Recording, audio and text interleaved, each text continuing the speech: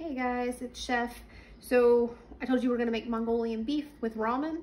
You don't have to use ramen. You can use like spaghetti noodles too, and they work just the same. These are in the Asian aisle at Food Lion. Actually, most of the ingredients that you'll need are there. So we have the ramen noodles. We have hoisin sauce, soy sauce, sesame seeds, black pepper, crushed red pepper, garlic, spring onions, brown sugar, broccoli, carrots, and steak. So I'm just gonna walk you through this. Some of you guys have not seen how to mince garlic, so I have this nifty little thing now, and so I used it.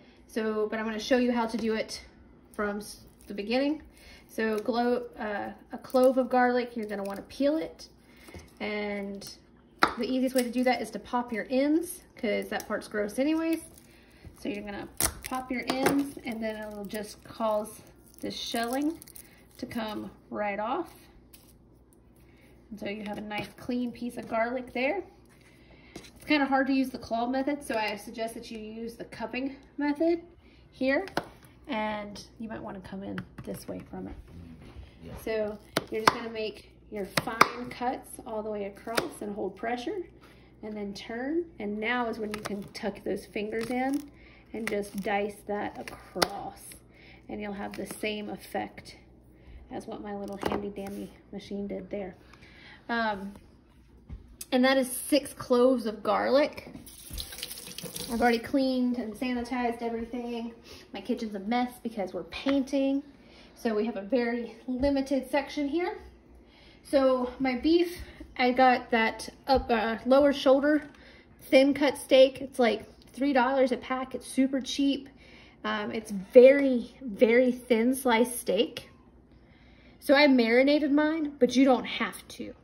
And what I marinated mine in was water, 2 tablespoons of soy sauce, and a tablespoon of hoisin sauce, and just kind of let it sit. So what we're gonna do is we've got water on to come to a boil for our ramen. I've got a drizzle of oil heated or getting ready to heat in this pan. This is the only time you guys get to use Chef Mike. And by Chef Mike, I mean Chef Mike the microwave. Okay, so the easiest way for you guys to steam broccoli at home, unless you have the baskets and everything else to do it, is going to be to get a steam in the bag thing of broccoli. So we're gonna steam this guy and follow the instructions. Like, I don't even know how to do this because I don't ever use my microwave. So we're gonna microwave on high for 4 to 5 minutes and this side up. So I have some leftover chicken in here. Let me remove this guy. So we're gonna put him to the side because we will start him in just a few minutes. My oil is coming to get warm. We're gonna go ahead and throw this garlic straight on in there.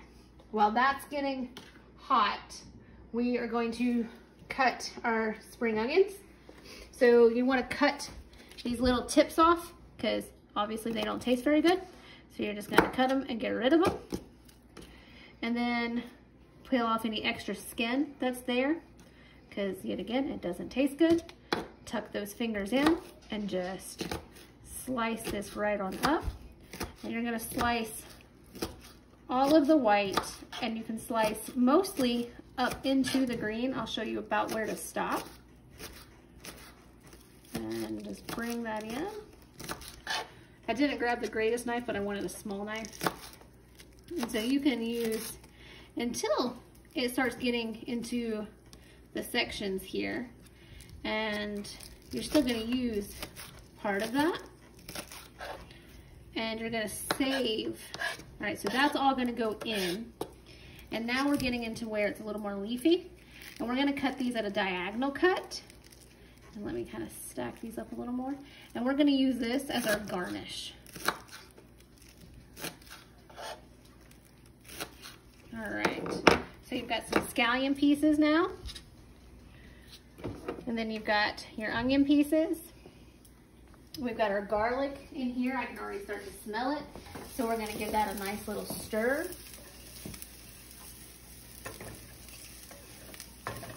All right. Get that on here. Turn this down a little bit. We're gonna shave some carrots.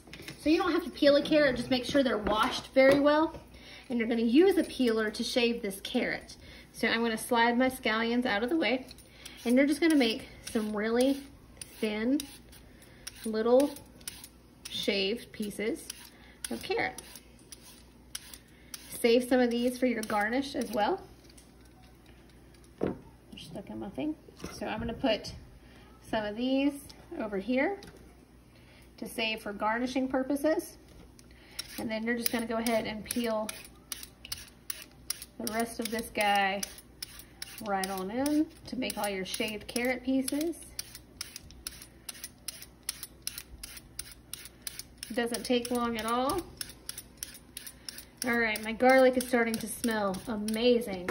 So we're gonna go ahead and we're going to throw in half of this onion. Nice little sizzle. And we're gonna throw in our our steak.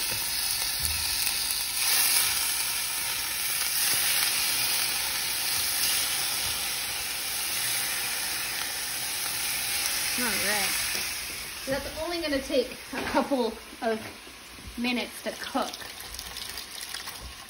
So give that a quick stir.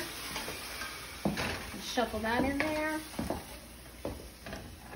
All right, and I'm gonna turn this guy down some. We're gonna add our ginger. So I'm gonna add about 4 teaspoons of ginger. And I'm just gonna show you kind of what that looks like in here. That's about 1, that's about 2, 3, and 4. I'm gonna throw a little extra in because I love the fresh ginger. This is in the produce section up near where the lettuce and everything else is in Food Line. And they also have the root itself out there where the potatoes and onions and stuff are, and you can grate that with just a regular like cheese type grater, and it'll do the same thing. So we're just gonna stir all of this in. Get some color on our steak. And I'm gonna kind of just take this and I'm going to push our steak to the outside edges. I'm gonna push our garlic and some more of that ginger to the middle. Now I can actually start to smell that ginger. It smells really nice. I'm going to finish this carrot real fast because it's getting ready to go in.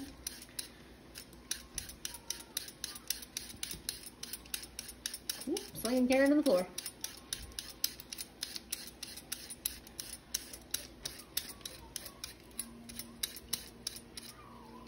All right. So I'm gonna add, this is my hoisin sauce. This is 6 tablespoons of hoisin.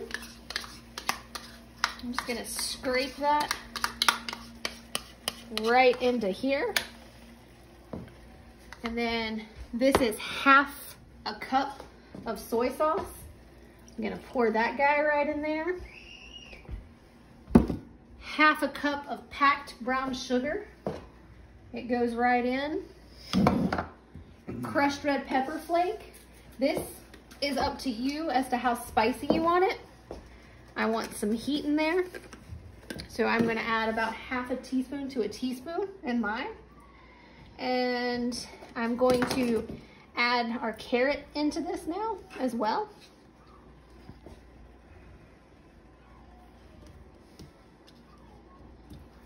My water is getting ready to boil. I can hear it.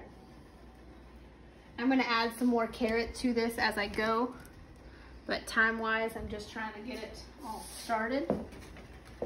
And so we're gonna let this come in and just mix it all together and let it start blending.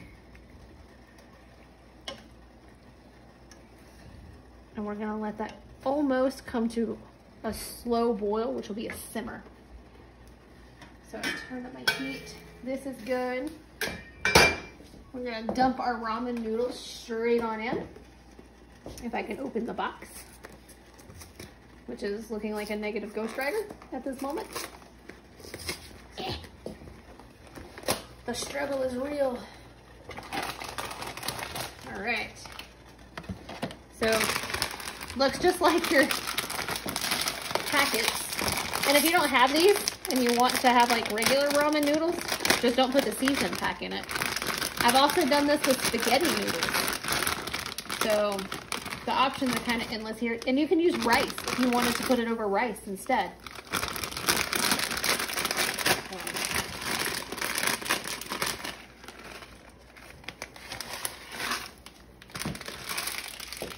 All right, that's starting to bubble, which is wonderful. I'm getting some bubbles in there. It's really making it smell quite nice.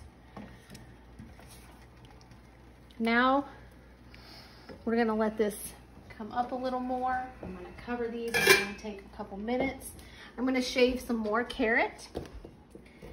And what I'm gonna do is I'm not actually gonna add this in until it's just about done, because one, I want it to keep its color, but two, I also want it to keep its crisp.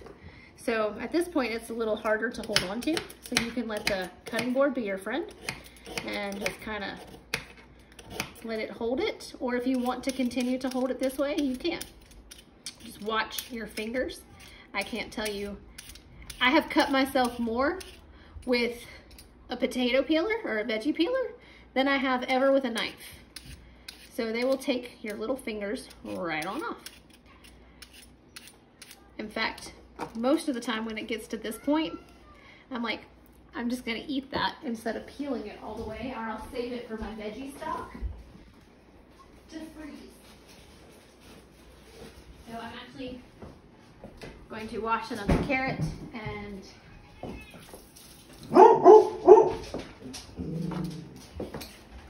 grab some more pieces here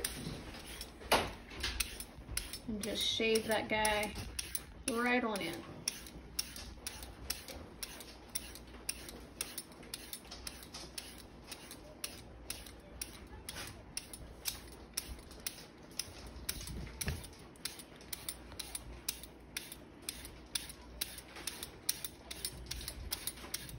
All right, let's give this guy a stir because I hear it bubbling. Looking good, looking good. I'm gonna make sure I'm scraping the sides of my pan here. Now, at this point, you can choose to add a little cornstarch to it to thicken it, or you can actually just let it cook down and it will thicken on its own. So I'm just gonna put just a small sprinkle of cornstarch in there, hardly any at all. And I'm just gonna kind of stir that right on in there.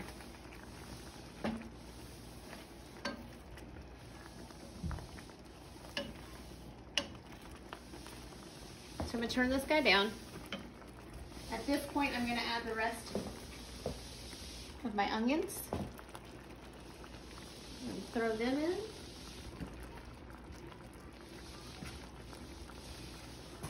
And Chef Mike gets his debut.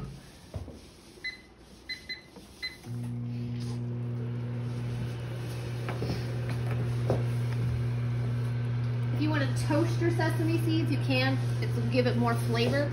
By that, all you're gonna do is just get a hot pan on the stove, hit it with some cooking spray, and just shuffle it around. Don't burn them. It'll take like 30 seconds to toast them, but they taste fine without it. So that's up to you. All right, so my sauce is starting to thicken a little bit now. It smells really good.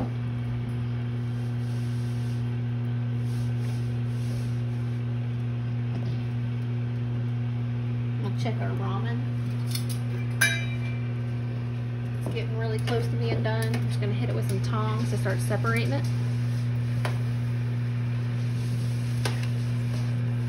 So it won't be much longer.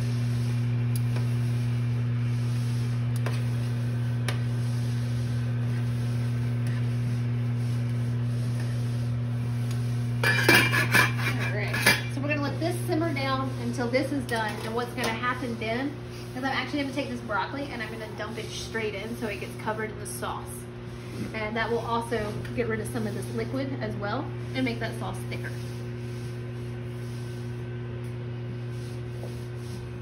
So I'm excited to hear what you guys think of this one because my house smells amazing right now. That'll be done in a few minutes.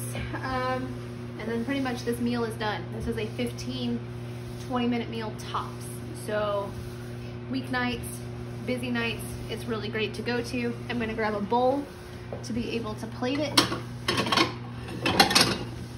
You guys know how I feel when I go any kind of Asian inspired theme. I have to pull out my blue willow china because it makes me feel better.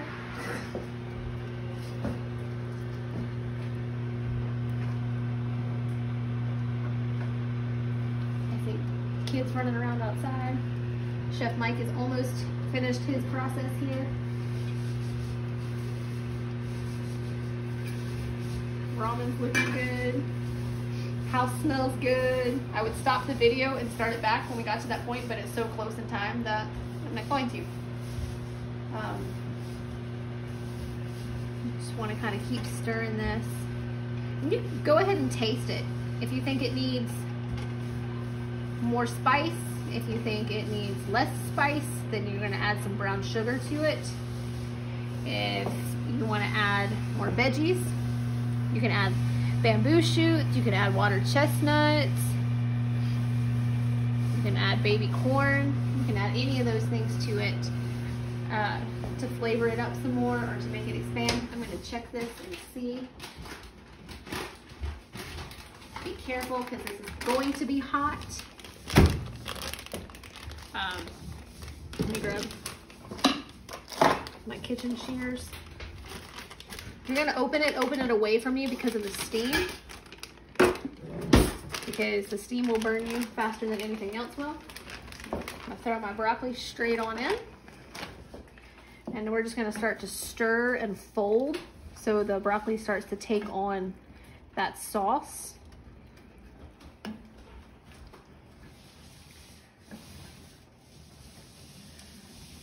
And we're gonna let that cook for a couple of minutes to get the broccoli all sauced up and soaking in, and to let that sauce thicken around it a little more as well.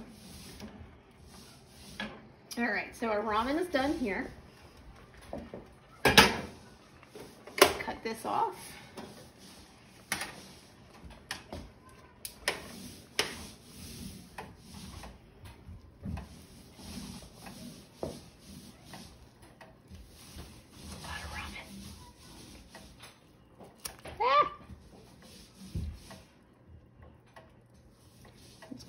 And you can strain it off, but I'm actually going to save my pasta water for something else. So that's the only reason that I am not. All right. So we've got our ramen.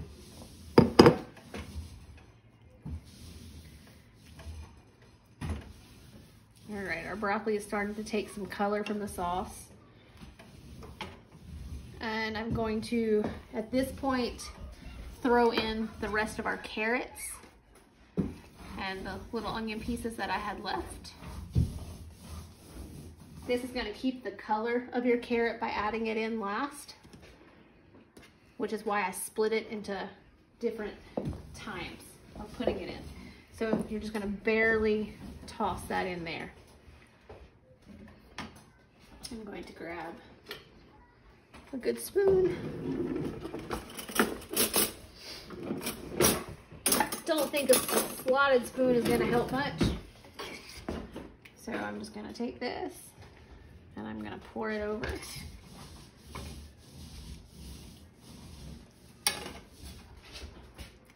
Make sure I get some beef in there.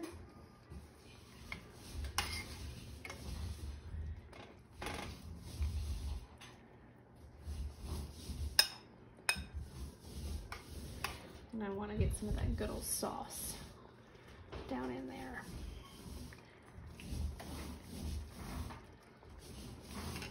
And I'm going to hit it with some sesame seeds.